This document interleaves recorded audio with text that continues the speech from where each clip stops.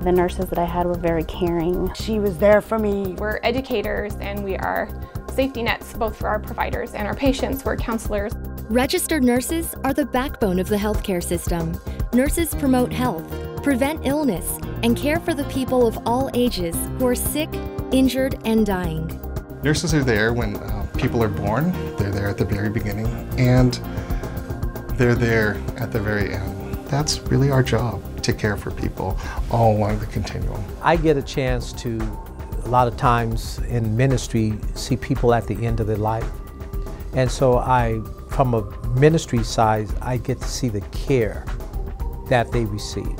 We're pretty much the patient's advocate. That's what we're there for. We are there to be one-on-one with the patient. Since we see patients, probably 90% of the time they're seeing the nurse more than anybody else.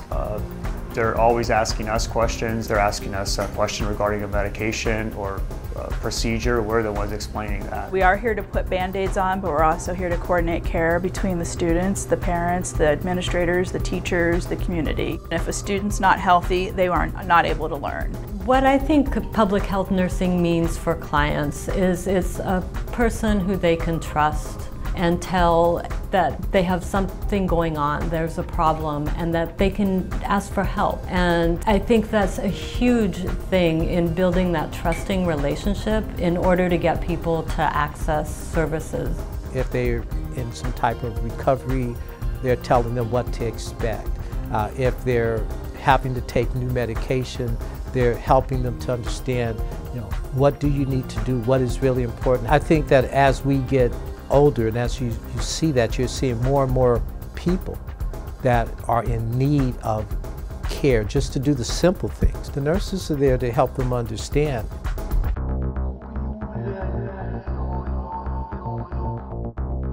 To meet our state's growing healthcare needs, nurses go through extensive academic training. They learn to assess and treat illnesses, provide and manage care, communicate with and teach patients, and serve as the patient's advocates and leaders as healthcare changes. There are many options for nurses. Everyone comes to nursing program with background both in physical science and social science in really how to work better with people. We bring them here then in the profession of nursing and help facilitate their learning and guide them. We get a lot of clinical and practical experience here at the nursing school, which is great. One of the big things we do is we come into the sim lab room and the patient has a certain problem and we have to search through their signs and symptoms to try to find out what's going on with them. And the wonderful staff here in the lab will help explain everything to us, will teach us different skills such as putting in NG tubes or catheters or IVs. And so we come in here and we practice on mannequins and on each other. And then we are able to put that practice into our clinical setting. And so in our clinical setting, we actually get to go out into the public and work with real patients. Being an advocate really is, how do you help people be the best for themselves?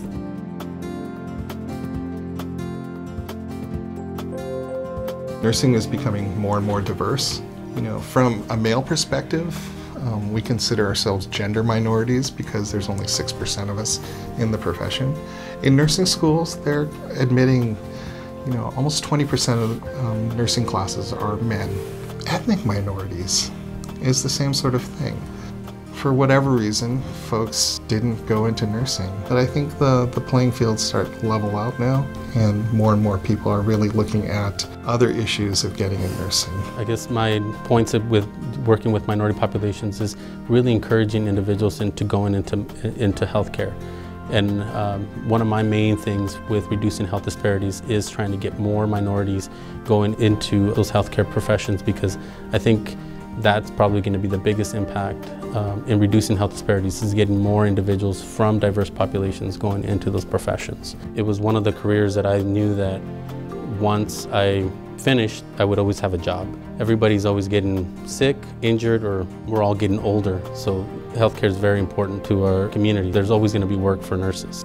One thing that I think a lot of people don't realize about military nursing is that there's a military opportunity for just about every type of nursing that's available in the civilian world. So I never would have guessed that you can do pediatric nursing in the military, or that I would be in a family health clinic in the military. There's a lot of roles that nurses can be in our society. They can be home health nurses, school nurses, clinic nurses, nurses that work in hospitals. There's some nurses that provide just individual one-on-one care for people in their home, military nurses as well.